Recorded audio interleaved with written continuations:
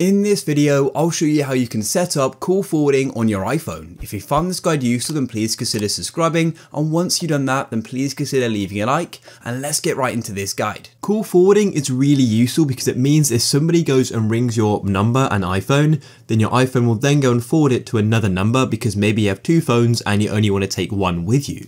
So let's go and set this up. Firstly, what you need to do is go and open up your settings like so, and then what you need to do is go and scroll down until you go and see phone in here to get your phone settings. So as you can see, here is the option of phone, so I'm going to go and tap on it. And then once you're in phone settings, and what you need to do is go down to the section called calls, and as you can see, there's then the option for call forwarding, so tap there. And then once you're on this page here, what you'll need to do is go and toggle on call forwarding like so, and then once you've toggled it on, you then need to go and choose the number you want to go and forward to.